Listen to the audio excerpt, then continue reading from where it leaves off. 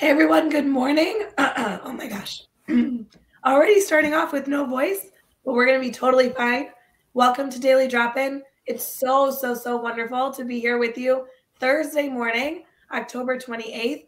It is a very special day because the Teach Better team made a huge announcement about our Teach Better conference last night.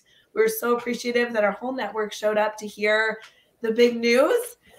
This morning, we are going to continue that celebration. We have an incredible guest with us on Daily Drop-In. We obviously have a good news article, and we'll continue with our theme. So we're going to play a little special clip that we played last night in case you missed it for the big announcement of the Teach Better 2022 conference, and then we'll get started for our phenomenal day. So feel free to say good morning in the comments. Let us know where you're watching from, and we'll be right back.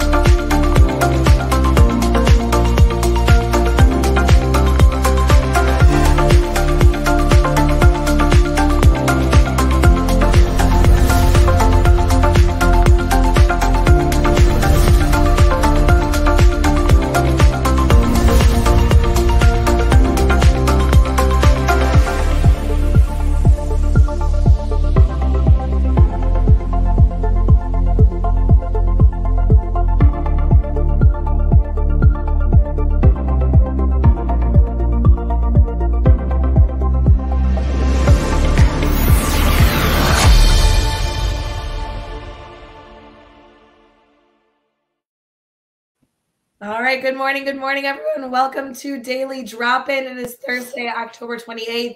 Thank you to those of you who tuned in with us last night for the big news.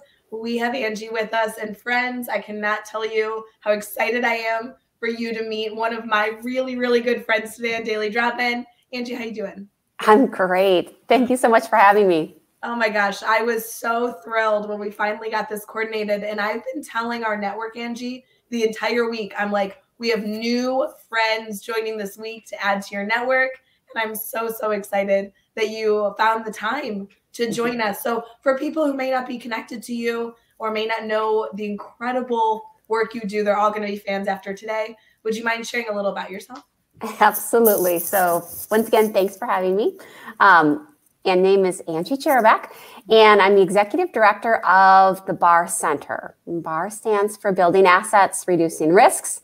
Happy to give you a little bit of my story of my life if you'd like, bright and early here in the morning. So I was a high school counselor out of First Ring suburb outside Minneapolis, had 5 years running that half the ninth graders failed a class. I was so discouraged. Thank you, Ray. And I was doing like all the best practices, and I was going to the middle school to identify the at-risk kids, and I'm meeting with my colleagues, and I have amazing colleagues, and we keep having half the kids fail. And so kind of the final kicker for me was I then found out the honors kids, who I thought were doing great, were using Ritalin.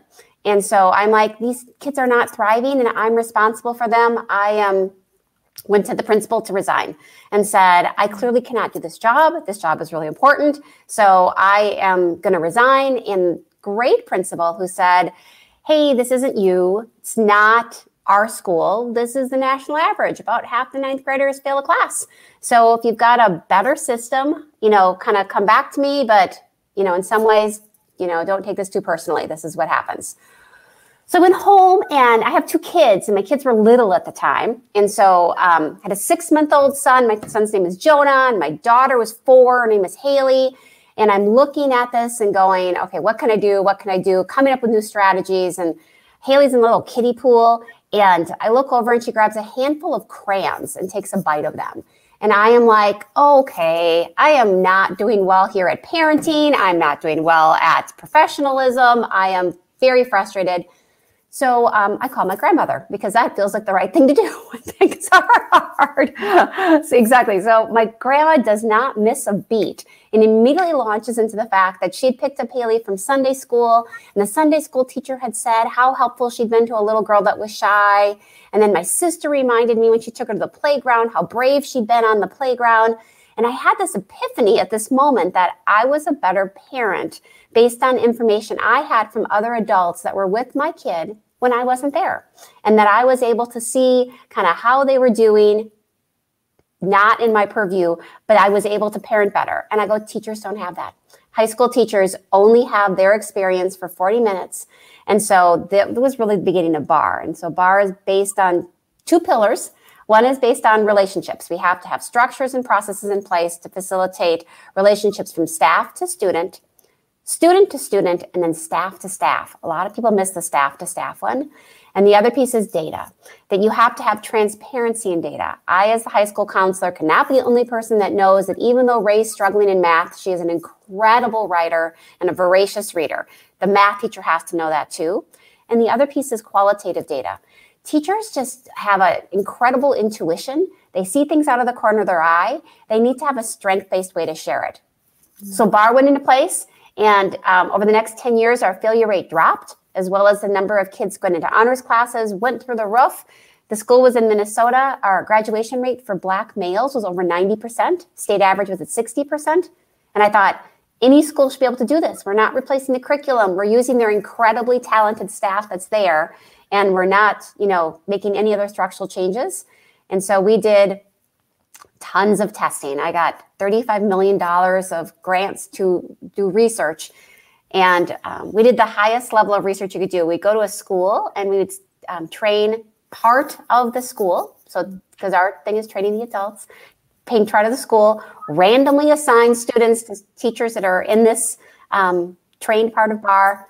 Other teachers, other students are in the control part. And at the end of the year, be able to say, how did they do? And students earn more credits. Students are happier. Students have higher standardized test scores. They come more. And it's really leveraging the incredible talent of educators. So now we're in 200 schools in 22 states across DC. So that was me at 6 a.m. in 4 or 5 minutes. No, honestly, Angie, that was one thing when we connected. I mean, not only hearing your story, but hearing your passion. And it really is rooted in this concept of sharing, which is something that I feel so strongly about. And it was so wonderful and inspiring to connect with somebody who really has built a nonprofit dedicated to helping teachers share. I mean, what an outstanding opportunity. And I know that the schools you're in now, you're doing great work in, but just wait 1 year from now, 2 years from now, 5 years from now, you got to be everywhere, because the concept of sharing is essential. It was essential 2 years ago, but it's essential right now. And it's unreal. I completely agree. And I think that one of the pieces that sharing does is really unleash the talent that we have in our educators. I keep going, educators are brilliant. I think that if you were called to this profession, you have this incredible gift. But how do we have that gift be shared with others than just the students you're working with? And so our whole model, yes, is predicated on, first of all, sharing within the school, but then we have our schools working together too. So we have our schools that are in, rural Appalachia working with urban Compton and Boston and Baltimore, because the ability to share the information and the ability to really connect, I think is paramount, especially, as you're talking about, it always was before, but now since the pandemic, that interconnectedness is absolutely critical. So important. The theme this week that we've been able to touch on kind of like consistently has been this idea of reaching all of our students, supporting all of our students. And I knew that you'd be so good to provide some insight for this week, because so much of your story is simply with the basis of we need to better connect with our kids. And the first way to do that is to really get a whole picture of who they are. And I love that. I know we're going to get into that during our brainstorming segment. I'm excited to talk about your strategies, your ideas for that, but just in like a simple way. So you create BARR, you have all these schools around the world, around the US specifically, utilizing it. And you're getting published in academic journals like up the wazoo. Like literally, you're everywhere. Can you tell me about that space? Because that's not a space that we typically talk through. And I know as educators, we value research and we value academia, but we don't always see the research. So I'd love for you to dive into that a little more, because you're in journals everywhere. No, I appreciate it. I think one of the reasons that we are so widely published is, as an educator, I really wanted to make sure that this worked before I spent not only money, but in particular teachers' time and effort. You know, I needed to know that if they did this, it would work, because we just don't have not only the resources, but I just don't think the goodwill of teachers. Like, I could not in good faith say, do this unless I knew that this would make a difference. So we have spent 20 years doing research before we started rolling it out, you know, which is the other piece that's been a little bit interesting, because our initial schools were all, you know, doing the research. And as I had shared, is we've worked with AIR, which is a huge powerhouse in terms of evaluation. We worked with APT. All of our research has been done not by our team, because I also was like, I recognize I have a bias. I got a horse in the race here. Of course, I want this to work, and I need this to be clean. I also, once again, prior to the studies that we did, there were very few studies done with this level of rigor. You know, so like medicine always does randomized control trials. And before that, they said in particular, high schools couldn't do that.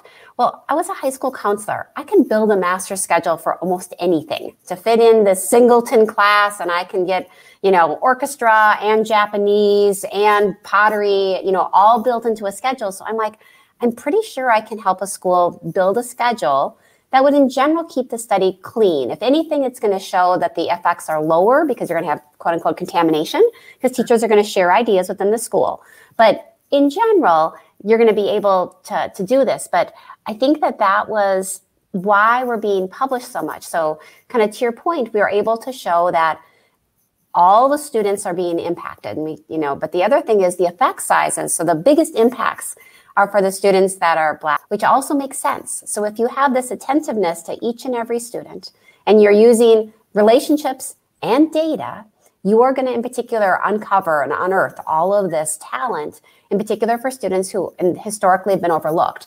So I think that's another really exciting contribution, that you know, that everyone's doing better. The honors kids are doing better. And when I say the honor kids are doing better, it can be reflected in their grades, but the other piece is it's reflected in their mental health. It's reflected in, just because you are getting all A's and captain of everything does not mean at age 15 to 17, you're navigating life well. Hence the riddle it in the beginning. How are you managing the stress? How are you managing the anxiety? And we know that this is what educators can do if they have the kind of the not only permission, but the structures to do it, to deploy kind of their resources. So I will say I'm really proud of the research, because we're really able to contribute to the field. One of the big contributions was when I started this work, there really was a disbelief that relationships in particular could change academics, especially at secondary. So, you know, it's like nice to do relationships after you do math. And what we were able to show is relationships is the precursor. If you have a healthy relationship in place, students do better. So it can't be done after the fact. And we have this ironclad research over and over in terms of replicating the study, because the other piece is we did this initial study in California, and then the question became, was it an anomaly? So I'm like, let's try it again. So we did 12 separate within school randomized control trials, basically any place that people said, well, it will never work in a big kind of bureaucratic districts. And I'm like, then let's do a big bureaucratic district. Or it'll never work in a rural setting that doesn't have community resources. Let's go there. So I think that that's been, to your point, really exciting to have. I mean, we are, for being around for 20 years, you know, we're not in that many schools, but 200 is pretty exciting. No, 200 is a start, and I know that it'll just continue to grow and foster incredible discussion. And I know there's been some comments in the chat of people really being drawn to an idea that is proven. And Angie, I know you and I had that discussion that, you spent all this time on research and now you want to like get it out to the world and truly start to like see the work come to fruition. And I have so much respect for that because there's so many ideas that we can bring to teachers that don't have the data to support that it's actually going to make an impact. And your dedication to ensuring that it will before bringing it into schools and feeling confident with the work before bringing it into schools is incredible. And I cannot wait for you guys to continue to elevate your story and elevate the students that you work with based off of all the work that you've spent so much time, looking into. So I'm excited to get into some of these tactical tips and tricks. So we're going to transition here into our brainstorming segment. So we'll be right back.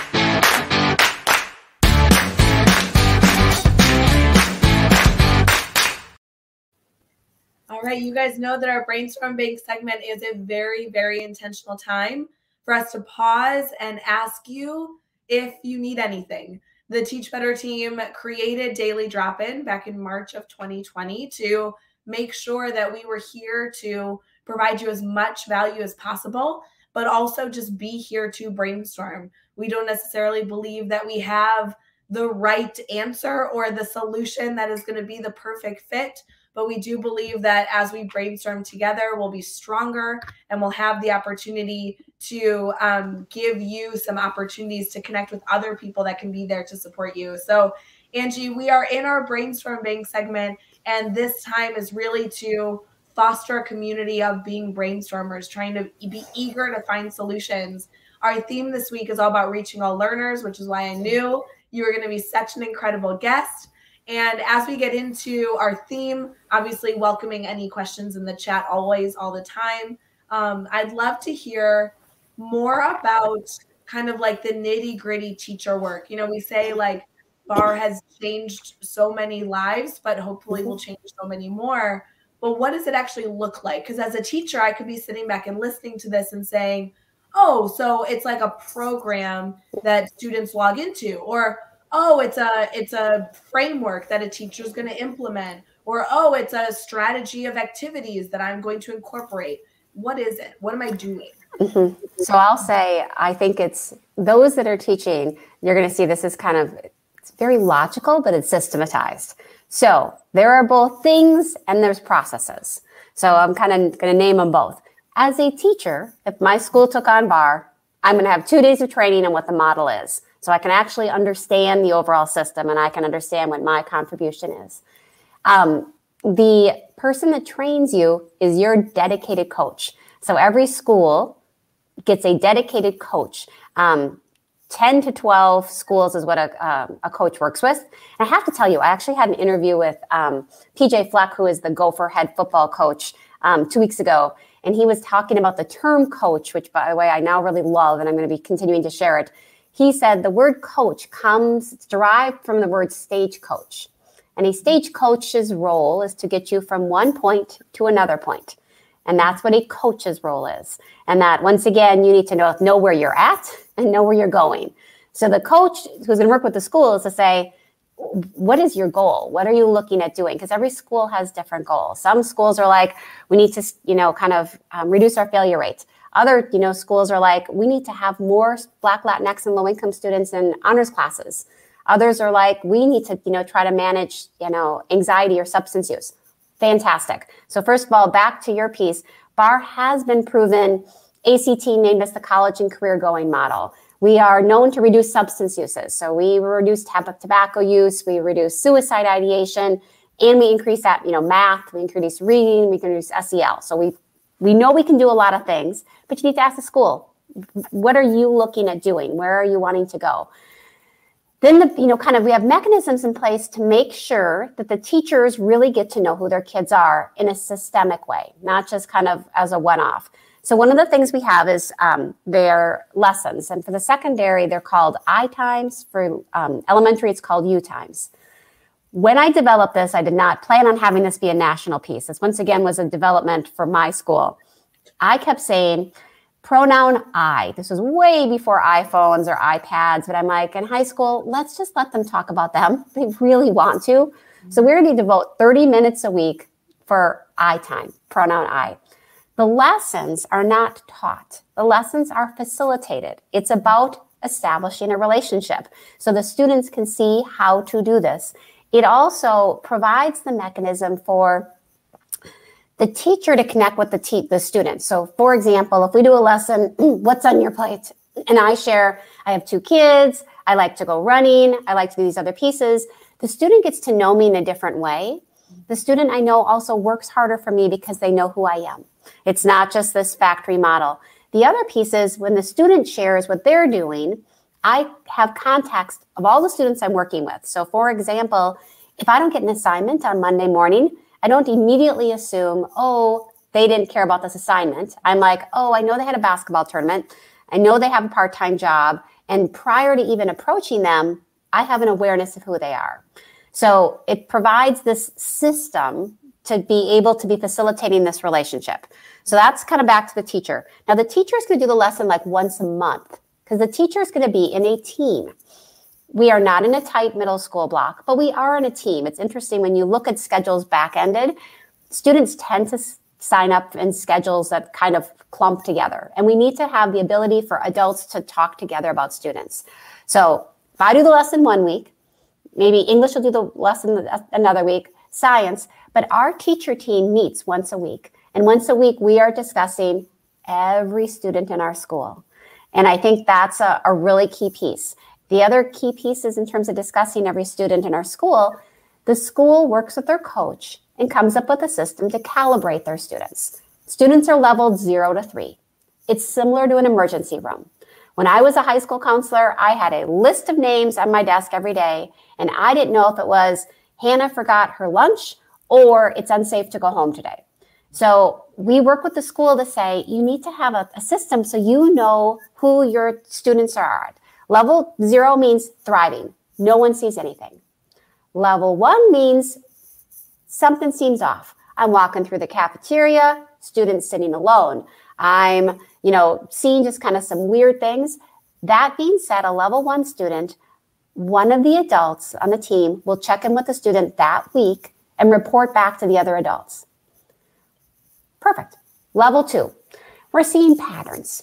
We've got attendance patterns that are changing. We've got work performance patterns that are changing. Now we are going to have a shared approach. Teacher teams, once again, this is teachers saying we need to have a joint approach, just like when you're parenting. This is what we're going to do. It could be they are so behind in math. The math teacher is going to say, let's have the student not do math this week, and I'm going to help you focus on English and science. And even during my class, you're going to make up these assignments for 1 week. But it's a coordinated effort, and it's the teacher's decision to say, this is what we're going to do. And they evaluate it in 2 weeks to say if it's working or not. Level 3 is a key piece. Level 3 means the student issue has nothing to do with school. The issue is community issue, housing insecurity, substance use.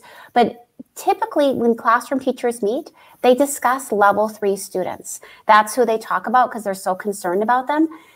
The reality is rarely can classroom teachers make an impact on level 3 issues, and they miss level 1 and level 2 students that they can make a huge difference on. So level 3 students are referred to risk review. So there's 3 components of BARR that in particular are observable. I-time lessons, teacher team meetings, risk review. Risk review is the community intersection that somebody is getting community resources to the school. The difference is that information is coming back to the teacher. So if I refer a level 3 kid, I need to know that someone's taking care of them. Otherwise, I'm going to be really concerned about the student. I'm not going to feel comfortable letting go emotionally unless I know someone has it, and then I'm going to continue to be looped in. So that was both broad as well as a bit of a micro. So as a teacher, I'm in teacher teams. I'm giving I-time lessons, and I'm hearing what's with risk review. But one of the biggest things, it's tons of teacher empowerment. Teachers, in terms of the studies, say they feel more effective. They are more effective because they're given the real-time data. They're also given the power to make the decisions on what should we do about this kid. Our piece is give it some time, but if it's not working, come up with another strategy. But it is right there given to kind of teachers that you've got this whole perspective of the student. You know who the kids are, and come up with a solution together. Check the data. If it doesn't work, try something else. If it does, fantastic.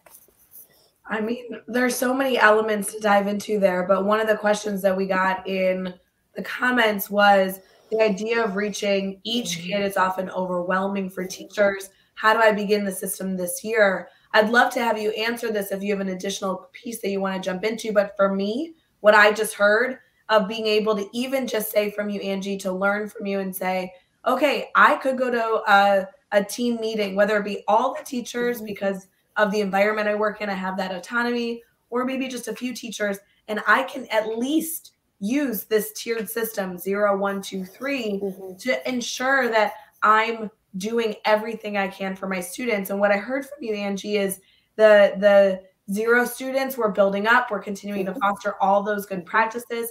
The 3 students are the one that I'm getting a larger group investment involved, like leadership, to ensure that we're doing everything humanly possible. Our community is getting involved to support this child.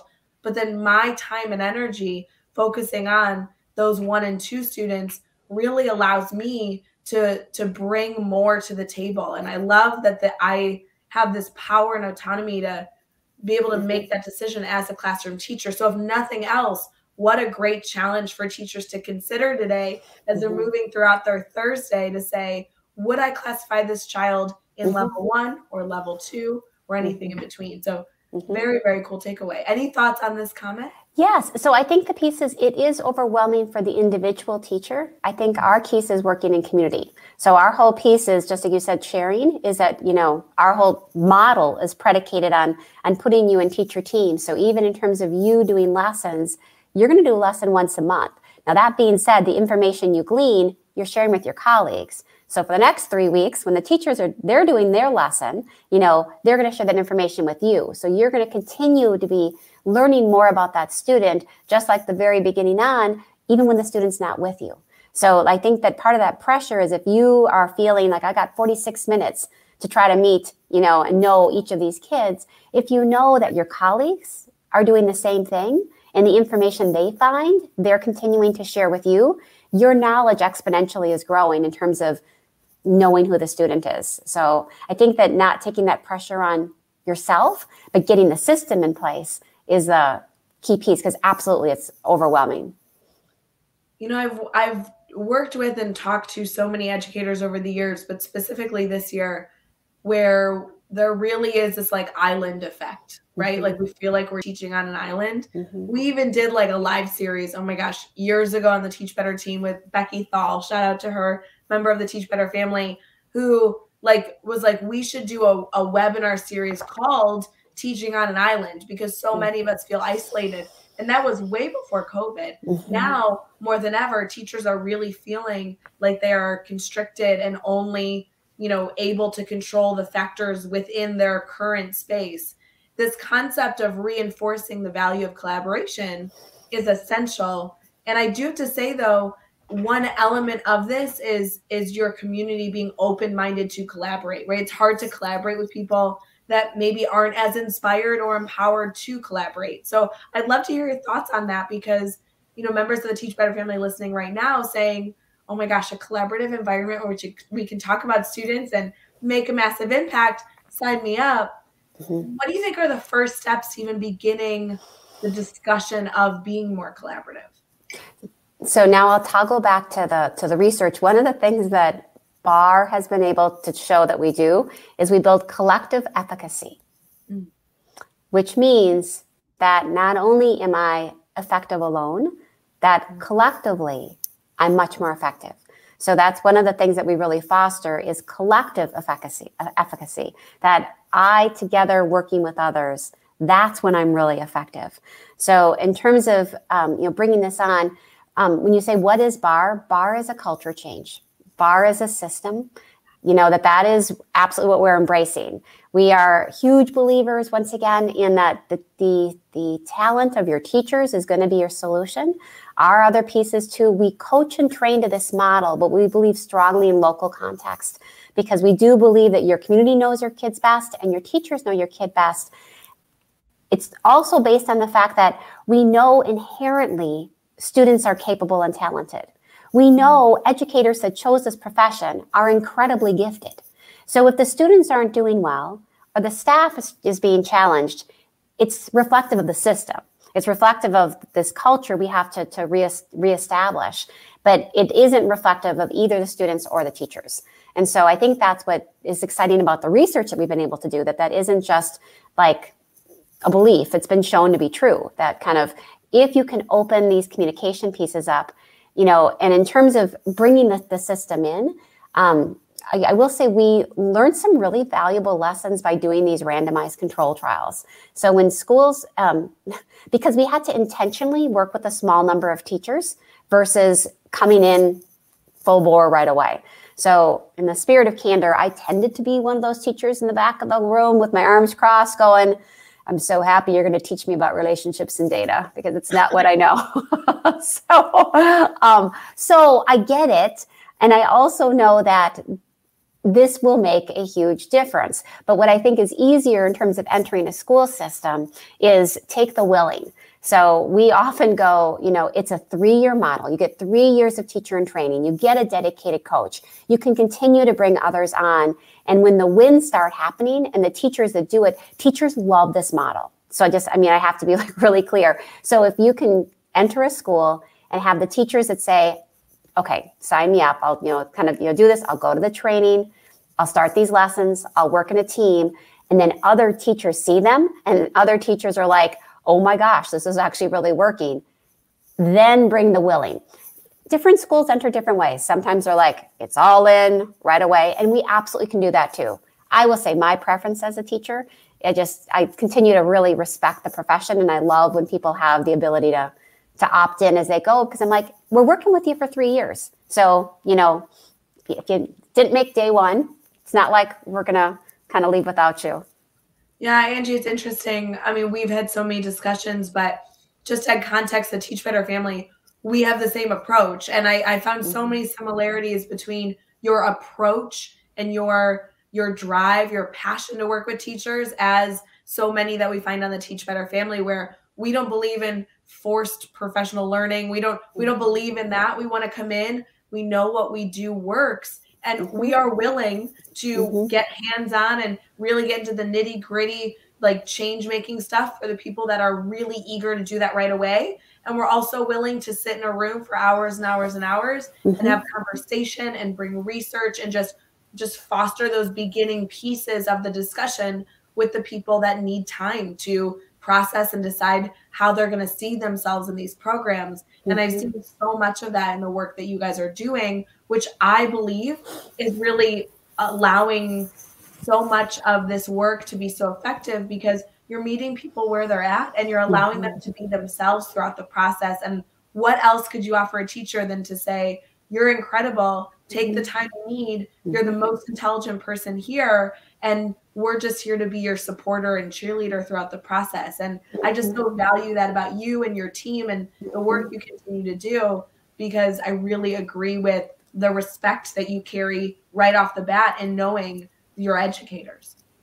I think that's a really key piece. I think, once again, knowing that educators are so talented, knowing, once again, in terms of the coach, coaches are always going to be educators. So a coach that's assigned to your school is an educator. So they are the piece too, that they're like, knowing that it's a system that we have to, kind of reestablish. That, once again, I keep going, getting the power back to that classroom teacher, allowing that classroom teacher to get to know their kids. Like, even in terms of the comment, I think every teacher knows, they're like, I can teach a kid better if I know them. How do I do that amidst my day in this factory? And I think that becomes the piece of, how do you share the knowledge? How do you have systems so it also isn't just the kids that you happen to know? How are you having a system that, I keep saying we provide, but it's like you have a mechanism to be able to identify every kid. So this isn't, kind of your responsibility alone. And I think taking some of that pressure off and then empowering the ability to be imaginative. So you've got that coming to you versus this overwhelming pressure of, oh my gosh, how do I connect with every kid? So Angie, I know that I've asked you dumb questions in private before, but I'm going to ask you one live because I always joke with like our Teach Better family and Daily Drop-In. I just get to sit back and ask all the questions and relax and hang out. But sometimes there are those like silly questions. You're like, I think I should know this, but I'm going to ask anyway because there's probably someone in the room that doesn't also know the answer to this. But Angie, when it comes to this beautiful nonprofit you've built, you are committed to supporting educators so that you can support students. Your team that I've met, oh my gosh, they're like the best people ever. They are amazing. Our team is amazing. They're so warm and passionate, and they're all just like rooted in education. You have really built a powerful team. Thank you. But like, okay, so I hear you on Daily Drop-In. Angie's phenomenal. I'm going to go Google you. I find the website, but like, how do I take steps? Because as a teacher, we have educators, classroom teachers right now listening, but we also have, administrative leaders. We also have district office leadership. We have parents listening. We have board members listening. And when they're hearing you and saying, okay, research supported, good people making an impact, how do I connect with Angie? It's not so much, I guess I will have you share contact information, but what are the steps to like seeing if you're the right fit for somebody, I guess. I think the first step is, to your point, yes. Go into our website as a start, so www.barrcenter.org. And then shoot an email and ask for a webinar. So we do webinars all the time, for teachers, for administrators, and it can be very personalized to be able to, say, here are other schools that are, because then we can link you up to say, here's other schools that in your area that are doing this. You can reach out to them. Right now is a really interesting time. So I will say the 20 years of research pays off well because we are an appropriate use of funds for almost every funding pot that's coming out right now. So it is helpful. So if teachers or administrators are like, I would like to do this, you can use money for reading. It is funny. People call us saying, oh, I'd like the BARR math book. And we're like, so that's not our thing. Ours is a system. You can use what math book you feel is best, but it's not going to be, but we are, kind of the highest level of research. We show impacts for math standardized test scores, which once again, I think just goes back to the power of relationships. We're able to show that kids not only do the work more, they learn better, and teachers are able to deliver material better in this structure. But anyways, yes, so there's lots of different funding you can use. We also can use right now all of the opioid response money because we're a prevention program. We're a college program. So I will say it's confusing at times for the field. It's not confusing for educators. Educators go, well, of course this makes sense. Kids are healthier. What's positive is there's lots of funding sources that schools can use to be able to do this. But to your point, I always think the best step is relationship. So yes, look on the website, you can, see all the information, there's videos, but then say, hey, I'd like a webinar. And then people pop on, they'll talk to you, they'll say, this is a fit, this is not a fit. And then we can kind of move forward. I actually think people should only do that so they can meet your team. Like, I think so too. You are like, oh, BARR's a good fit. Or if you're like, absolutely not, there's no way, like Ray is full of it. Like, that's fine. Just do it so you can hang out with Angie's group. Ray, I will say the same thing. Your team is awesome. I kind of go like when we're no longer virtual, I think our group should just hang out together because, we did just announce our Teach Better conference. Maybe you should come hang out with us. Oh, I would love to. I already put the dates down. Actually, if you saw, I lost my camera because during the commercial break, I'm like, oh, I should get that in my calendar. And I'm like, oh, I turned my camera off. So, but I got it down. Good. Yeah, we'll have to talk shop. That'll be so fun to have you and your team there. Yes. We're going to transition here, Angie, into our good news story. We got some holidays for the day. We'll have you share your contact information, all that good stuff. But I just really want all of our viewers right now to take a moment and think through, okay, I've been live with the Daily Drop-In for 39 minutes, getting to hang out with Angie. One of the easiest things you could do right now if you want to challenge yourself of nothing else is think about that system. Angie, you gave those beautiful tiers. And whether you move forward with any further exploration, that is one tip and trick that you can try and implement this week throughout your day to just say, where am I at? Where's my information at? And is there more information I need to collect to put my students in that 0 to 3 scale? And if nothing else, what a wonderful reflection for us today. So we're going to head into good news articles, some good holidays. I can only imagine, Angie, you love to celebrate a good holiday. Oh, yes. Fun. And we'll be right back.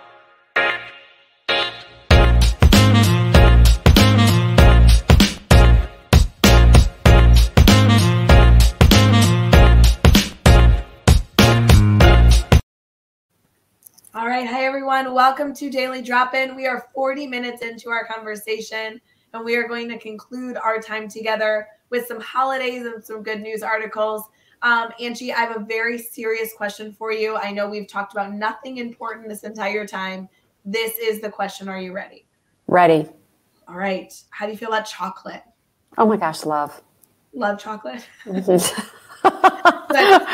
is National Chocolate Day. So if nothing else, everybody's required to go eat a Reese's peanut butter cup or love it. Go get a big like slice of chocolate cake. I just think it's chocolate in our life today. So fun. It's also International Animation Day. It's First Responders Day. Holy cow. Talk about a crew that we should be thankful for. Definitely our incredible first responders. It's also National Immigrants Day, which would be an incredible discussion to have with your students. And something interesting, I don't know why I found this so interesting, but just in the world that we're living in, I thought I'd give you a little bit of history, and then we can decide what you want to do with it, friends. But today's October 28th, and on this day, Elvis Presley received the polio vaccination on national television. In the world we live in today, there's so much debate on vaccines. We are not going to get into the right or wrong or opinions, but just interesting that Elvis Presley received the polio vaccine on national television. Yeah, back in the day. So kind of cool.